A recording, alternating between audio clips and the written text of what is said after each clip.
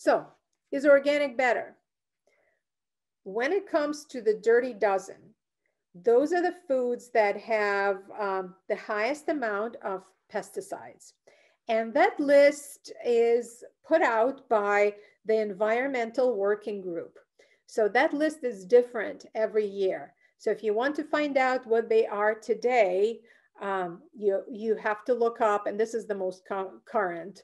But each year that list differs because, you know, the way agriculture works, sometimes there are more pesticides added to others, and they track, that Environmental Working Group tracks it carefully, and they see when the amounts change, they update that list. So dirty dozen are the fruits and vegetables that have the highest amount of pesticide, which is why those are the ones that you want to try and eat organic. So strawberries are usually on the list. Bell peppers are usually on the list. Cherries and tomatoes are usually on the list. Other foods change as each year. On the right, you can see the clean 15.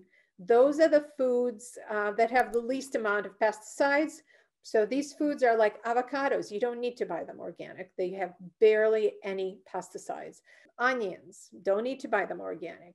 Kiwi, asparagus. So know what those clean 15 are, know what the dirty dozen are. When I go grocery shopping, I usually have the list and I just focus on the dirty dozen. I don't worry about anything else. Everything else is not organic.